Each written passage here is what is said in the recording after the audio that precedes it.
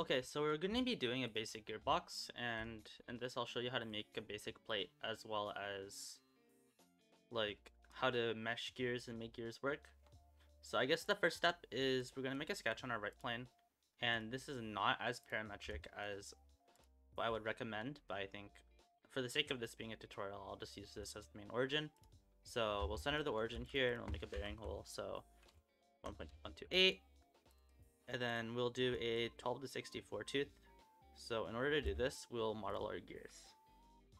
So what we'll do is we'll draw a circle representing our big gear, which is our 64 tooth. And we'll model another circle on top like this, modeling our 12 tooth. And we'll make these both tangent. So now we need to set the actual diametrical pitches, we need to actually set our gear. So in order to make the mesh, this is the formula. So what we'll do is we'll do 12 divided by 20 minus 0.002. And this is our tooth count divided by 20. And then we subtract it by, actually not minus 0.02, my bad. We plus 0.002. And then we'll add a little bit so that we space the gears out. And what this does is it allows the gears to not be too close together and gives them a little bit more breathing room, and that allows us to not accidentally grind the gears. So we'll do that, and then we'll do the same thing. So 64 divided by 20 plus 0.002, and then that gives us our basic dimensions of our gearbox. And then we'll be running our motor on this small gear. So what we'll do is we'll set a center point circle. We'll do another center point circle up here, make it 0.196, and then we'll make this 1 inch. And we'll then do a circular pattern on that circle, and then make our bolt pattern for our Neo, which is the motor that we'll be using. And then you can see these 3 holes here. I'm going to make this one construction because there's a gear in the way, and yeah. After that, we'll do another center point circle like this, and we'll make this also a construction line. And we'll make the 60 millimeters to represent the profile of the Neo. So once we have our gear and the profile of the Neo and some of the mounting holes, we want to add some standoffs just to support the whole thing. And the way we're going to be doing this is we can do a center point rectangle like this and make this equal. And then that makes like a nice square. And we'll add our standoff hole here, here, here, and here, and we'll make them all equal. And we'll also make the 0.196, so we'll just equal like that. 0.196 is basically the close fit hole of a 1032 bolt, which is super duper nice, and that's basically what you'll standardize for everything in FRC. So after this, what we want to do is we want to model our standoff, or like, yeah. So we'll actually model a circle here, and we'll do it. We'll make this a construction line, and then we'll make a line that's going. Actually, I wonder if can I tangent this? No, I cannot tangent like that. We'll do that. Then we'll make some arcs on all the other corners. So. And then make all the arcs equal to that circle that I made over there. Afterwards, we'll connect using tangent circles like this. Well, I mean tangent lines to the various arcs. So we'll just connect them like that. And we'll make them all tangent. And as you see, as we expand it and decrease it, it'll change the size, and it generally works. So we'll make this a line tangent to the outside profile of the gear. And I'll actually add like a 16th as well to encase the whole thing. And I'll add another arc like this. Once we do that, we'll connect our lines to the profile of the motor and tangent everything and add our final arc for our motor. And that makes our plate. So after this, we'll disable imprinting, press the check mark, and we'll just extrude this. Make this a 1/4 inch, and yeah, that's kind of it. So actually, my bad, no, it is not kind of it. One last thing I forgot to do.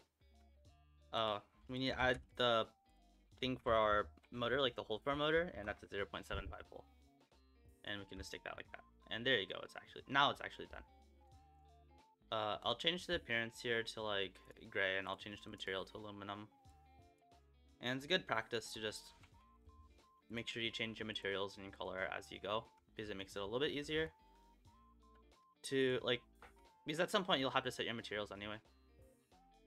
Afterwards, we'll use the spacer feature script here, and we can just make a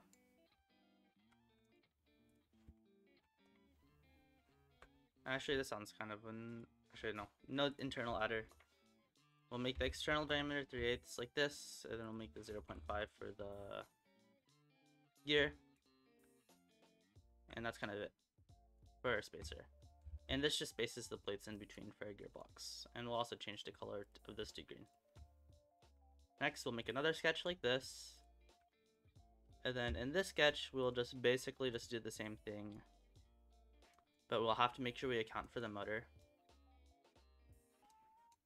So we'll use the use tool here in order to use these specific holes. Like that. And then we have used these holes, and now we can just make the rest of the gearbox. So we'll do the same thing as I did previously, which is we'll take all the corners of the holes that we want to use, and we'll make some circles like this. And, oh, not circles, arcs, my bad. And then after we make all the arcs, we'll connect them all with lines.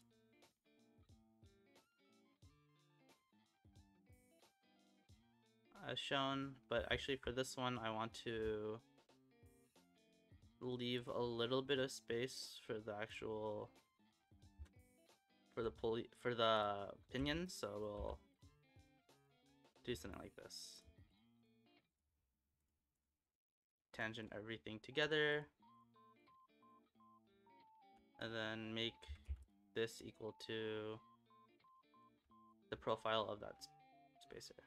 And then for this side, I'll just constrain it as so, and then we just have this thing.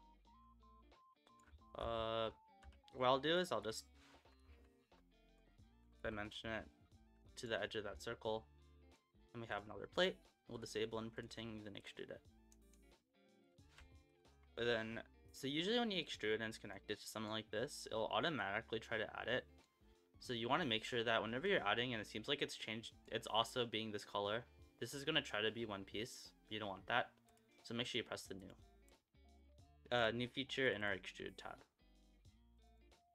Afterwards, edit the appearance, change the color,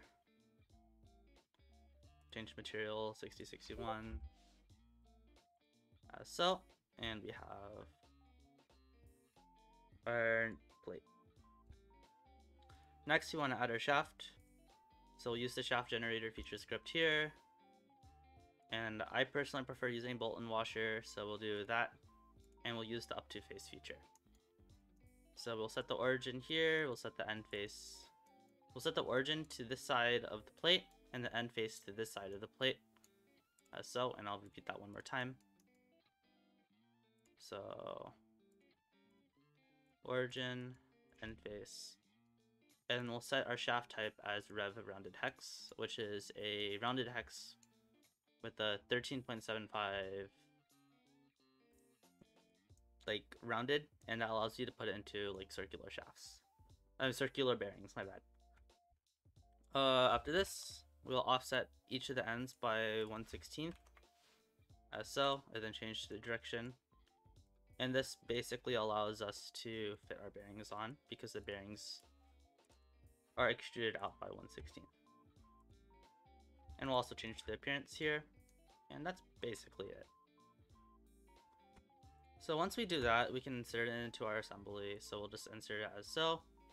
Make sure that we stay inside of our insert menu and press the check mark, and we can fix this plate like as so. The next thing we can do is we can use the fasten mate here, and we'll fasten the edge of this to the hole specifically like that. And you don't want to accidentally select the center point of the arc because you can't replicate it. And we'll use the replicate tool here to match individual edges and go like this.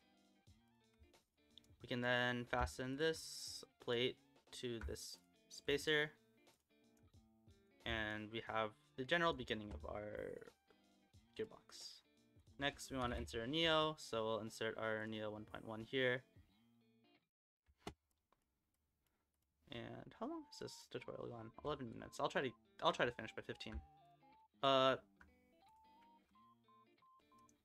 Just do something like this. Import the Neo, rotate it. Bam. 12 tooth.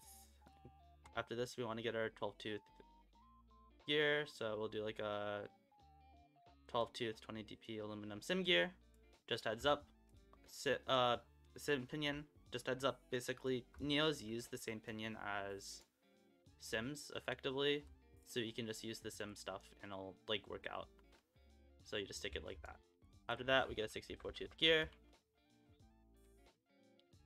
Back to MKCAD, and we can just import one, and I'll just use the pocketed one from West Coast Products.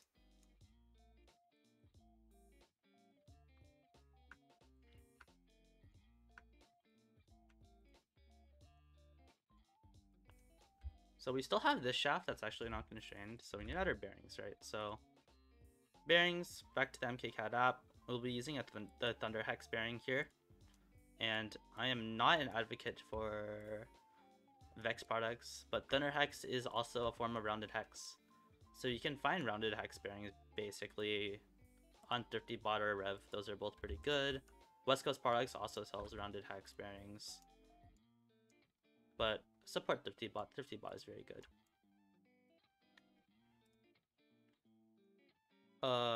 Here you go. So we've fastened our bearings to our plate, and we just need to put our shaft in here. And that's our basic gearbox without fasteners. The next thing that we need to do is we do need to add fasteners. So we'll quickly measure how much we need. So it's 1 inch, so we can do like a 1.25 thing. So we'll go to insert again, but this time we'll go to standard content. We'll do NC inch, bolt and screws, socket head, cap screws, and we'll change the length to 1.25. And we can just insert this as so. And we can just do that. And then, assuming onshape has decided to be nice to us, if we did it correctly, we should be able to use the replicate tool and replicate all these bolts. Once we do that, we can go back to MKCAD, and we can grab a 1032 nylon insert lock nut here, and we can fasten mate this once again. We're gonna hold shift, click the center of this, and then instead of holding shift, you'll just select the circle like that. And once again, we can just replicate. And this one, we can just select all the edges on the face. And bam, you're done with that. Afterwards, we add our bolt and washer. So actually, I wonder if you can get shaft retention screws. Yeah, shaft end screws. So we can just get the Rev shaft end screws. West Coast Products also sells shaft end screws, and the West Coast Products one, from my experience, were better, but but if Rev did fix theirs, they're basically the same. Same idea, just throw them on the end of the shaft to secure it, you can get a drill tap and tap the ends of shafts really quickly. And if it's the flip. Okay, I have no clue what I did. Anyway, we'll just copy paste it. But yeah, you can just tap the ends of the shafts, and that way if you use the shaft retention screws, that makes life really easy. The one thing is these are really expensive. So an alternative is we can just run a bolt and washer setup. So if we go back here, we can get a washer, like a number 10 washer like this. And then we get a bolt and screw, socket head, make it like 0.5. And we can also retain our gearbox using a bolt and washer setup like this. And while we're also at it, we'll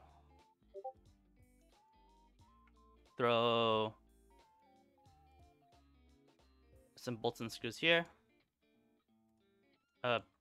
And yeah, that's the entire gearbox. We'll shift P and hide everything, but that's kind of it. That's all the basics that you probably need to know, and that should help you out with making your gears, plates, and whatever.